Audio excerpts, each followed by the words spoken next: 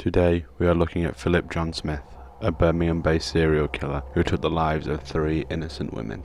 Jody Hyde, a recovering butane addict, Rosemary Corcoran, a mother of 3, and Carol Jordan, a mother of 6. These murders took place between the 9th of November 2000 and the 12th of November 2000, Remembrance Sunday.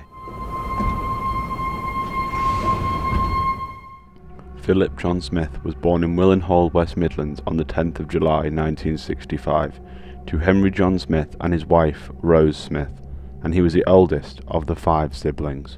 For the first 5 years of his life, Philip grew up on Midland Road, where they neighboured serial killers Fred and Rosemary West, before moving to Hales Road on the Coney Hill estate in 1971. The family had a modest income, however Philip's father was involved in a motoring accident later that year and the financial situation got worse. Smith attended Coney Hill Infants and Junior School, but later went to a special school for children with learning difficulties. He left school at 14 to join Billy Danter's Fun Fair, which toured extensively throughout the whole of the United Kingdom and also employed his father. To earn money when the fun fair was out of season, he worked as a farmhand, labourer and security guard.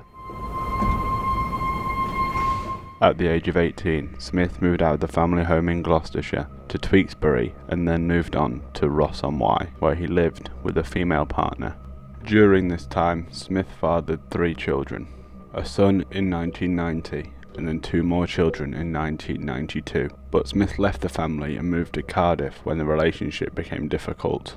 He then spent a year in Ireland lodging with a travelling family who took pity on him. While he was hitchhiking in Athlone, County Westmeath, he told the family he was an English gypsy visiting Ireland, and they allowed him to live rent-free in a spare caravan, while he contributed a portion of his benefits towards food. This family asked Smith to leave when they became uncomfortable about sexual remarks he had made towards young family members in late 1998. Philip John Smith then moved to Birmingham towards the end of 1999 and stayed briefly at the Trinity Centre, a hostel for the homeless in Digbeth, before moving to a property managed by a housing association in Braithwaite Road in the Sparkbrook district of Birmingham.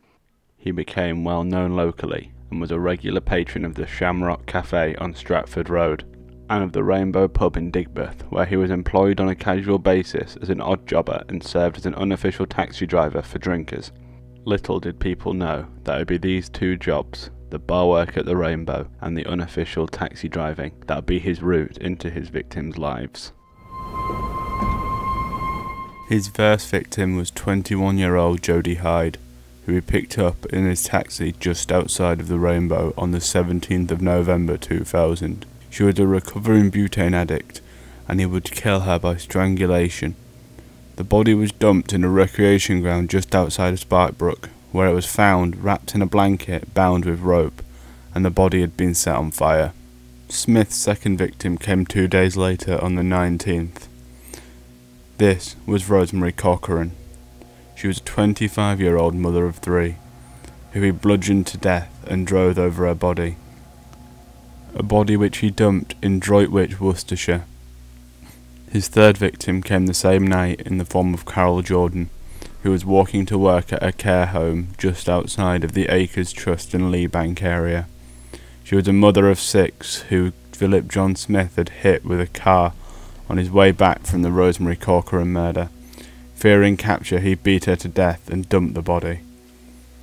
At 4 p.m, he called the Castlevale police about the Corcoran murder, and they found the blood of her on his car, flat and clothes. On the 3rd of July 2001, his trial began at Leicester Crown Court. Operation Green, it was named, was led by Sir Edward Crewe, who was a chief constable of police. There was no motive given, however they believe it was due to lack of permanent sexual relations with women.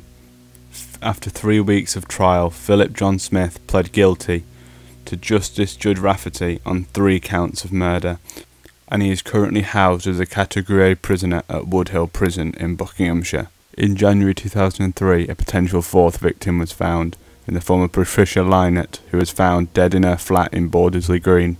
She was known to have worked with Philip at the Rainbow, but he was not charged as they failed the post-mortem. As of today, Philip John Smith is still serving his life sentences in the Woodhill Prison in Buckinghamshire.